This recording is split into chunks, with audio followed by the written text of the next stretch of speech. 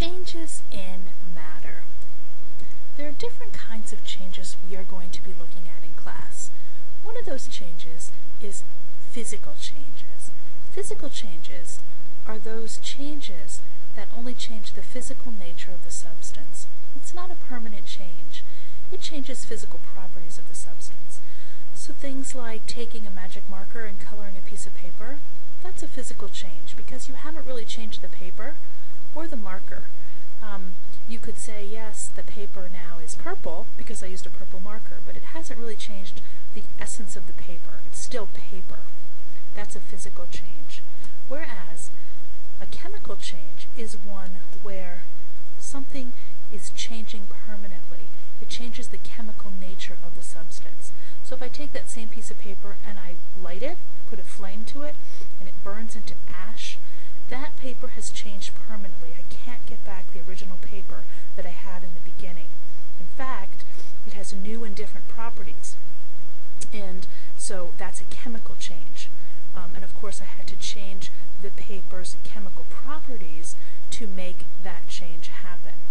So that's the two different kinds of changes in matter we are going to be looking at. Along with that, whether it be physical or chemical change, specifically chemical, is the law of conservation of mass.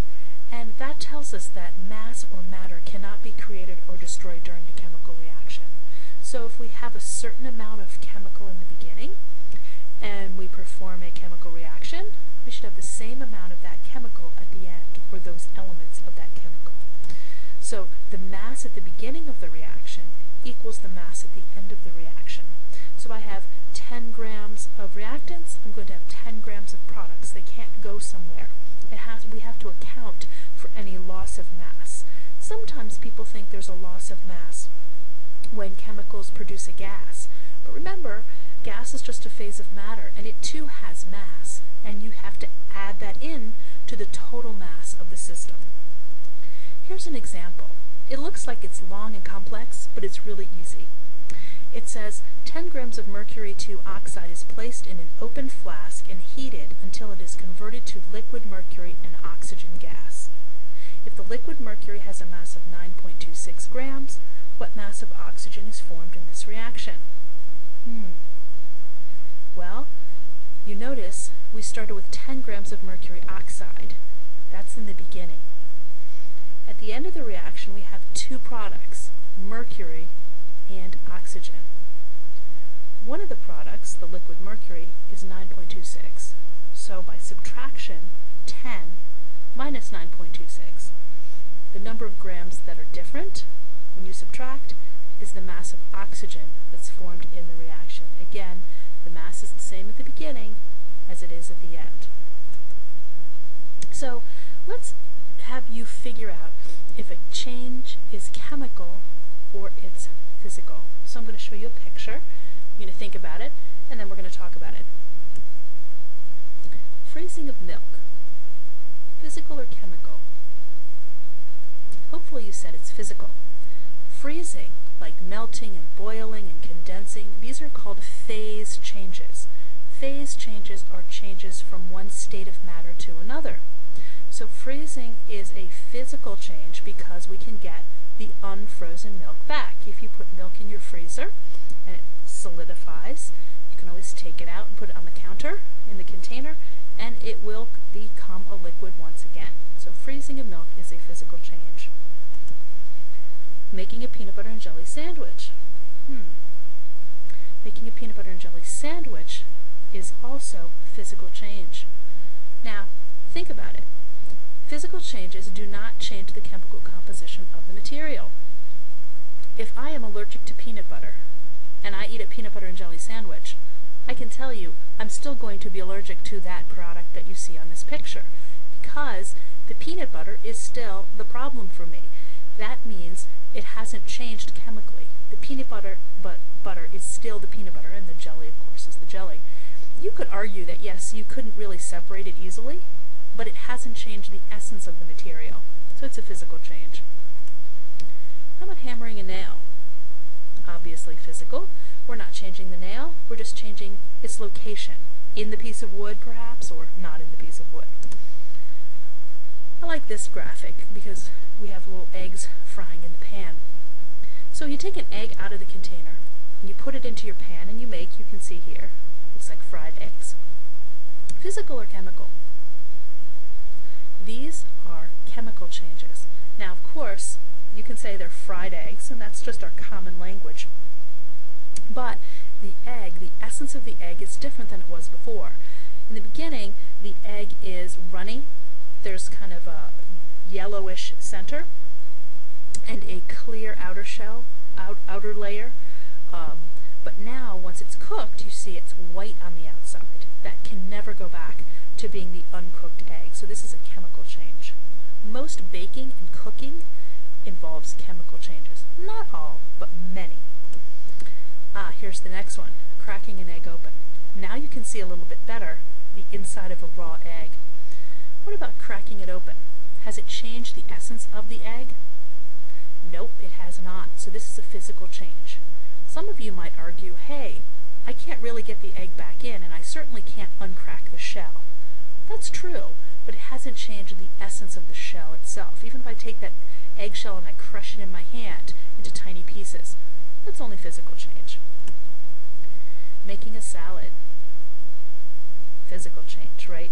We're not changing the tomatoes or the lettuce or anything like that. So when you go to the salad bar at lunch and you put things on your plate, that's obviously just a physical change. However, sometimes if you take your food and you stick it in the panini maker and you are cooking the bread, you are toasting the bread, it's permanently altering it, that is a chemical change. So lunchtime can be a whole discussion of chemical and physical changes. How about boiling? Put some water on the stove and it boils. Physical. Remember, phase change is a physical change. Phase change. Change from boiling is liquid to a gas. Burning wood in a fireplace. Think about a log in there, or even maybe a fire pit, or a bonfire if you've been to one. You're burning wood. What about chemical or physical? Hopefully you said chemical, because of course that log, which was smooth wood, has gotten charred and it gives off some smoke and heat. Eventually it'll turn to ash, and those tiny pieces, of course, are quite different than the original piece of wood. We can't get that original wood back. Welding two pieces of metal together. So like soldering something. So if you're in jewelry class and you are soldering some silver together to make a necklace or some earrings or something, what about that? Physical or chemical? That's actually physical. Why is it physical? Because you're heating up a piece of metal to turn it into a liquid, and then it solidifies or hardens. That's just a phase change again. And the last one is kind of sad. A snowman melts. There it is. Kind of looks like Frosty the Snowman. But he'll come back again next year. Anyway, physical or chemical? Hopefully you said physical, because again, it's phase change, right? It's going from a solid to a liquid because of the heat of the sun, and it can always come back. Now, there are ways to separate some mixtures. Mixtures are things that are physically combined. Things that we can throw together are mixtures. They are not chemically combined. So there are different separation techniques that we're going to examine to help us separate mixtures. Here are two of them. We're going to look at filtration and distillation. We're going to do them one at a time. Filtration is probably something you're already familiar with. Filtration is the use of a funnel, a piece of filter paper in it, that collects solids. Here is a picture of it. I'm going to grab my pen. Let's see. And I'm going to use black. There we go. So you can see the funnel is right here. There it is. And you fold up a piece of filter paper and it kind of lines the inside. And you notice what we have is a beaker. It says liquid and insoluble solid. That means some sort of solid product. It'd be like sand and water, for example. As I pour this through here, the sand is going to catch on the filter paper, and the water, you can see here, is going to drip through. So you successfully separated those two materials. Obviously, you'd have to have something that is a solid to do that. So things like sugar water would not be used for this because sugar dissolves in water. You probably already know that. And so if I mixed sugar and water, you couldn't have pieces big enough to catch on the filter paper. But filtration is a very popular and easy technique. Again, in this case, solids and liquids where the solid can be caught. If you've ever seen a coffee maker, an old-fashioned kind, not one of those Keurigs, but the kind that have a filter in it that you then put some grinds in and the water passes through it. Essentially that's what happens. The water passes through over the coffee and it pulls some of the color through because it dissolves it slightly, and that which falls through and goes into your cup is kind of a brown liquid, and that is the filtrate, as you can see down here, that which is the filtered liquid. Another separation technique is distillation. Here's a distillation apparatus, and we probably will look at one of these in class. I will set that up, or maybe have one of you set it up. It's a pretty cool device, and essentially what you do is you use some heat, and you have a mixture here. Now, what do we use? How do we separate things by distillation? Like, what would the two things be? Distillation is separation by differences in boiling point.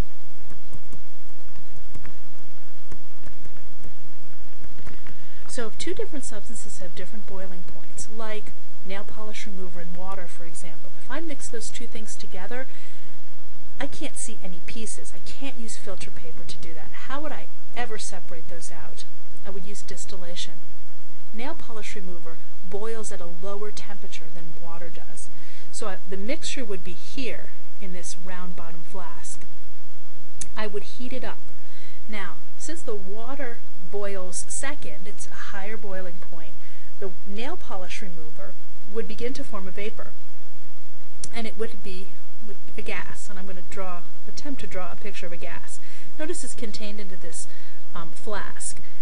Then what happens is there's the vapor. The vapor will come over here, and then it will hit this long, thin tube. The long, thin tube has some water. You can see cool water in, water out. So there's water flowing around here in the condenser, and what happens is that vapor touches the cool water, and of course when gases cool down, they liquefy. That's exactly what happens. It liquefies, and you can see the pink in this case. The drops coming out are the recondensed vapor that was boiling off. So if there are two different boiling points, and they're pretty far away from each other, not 1 degree away, but 5 or 10 degrees away, we can monitor with a thermometer what temperature is happening, and we can notice what material has that boiling point, because boiling point is an intensive property. It doesn't matter how much substance you have. So if we heat up this mixture, what will happen is we can separate it out and then collect the distillate, as it's called over here, and then we've successfully separated those two liquid mixtures.